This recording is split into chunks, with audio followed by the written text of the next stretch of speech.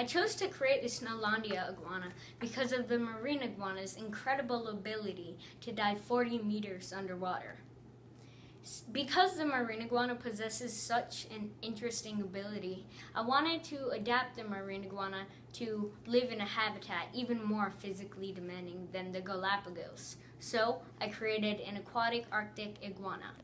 Snellandia is actually Latin for Arctic. So yeah, that's why I created it.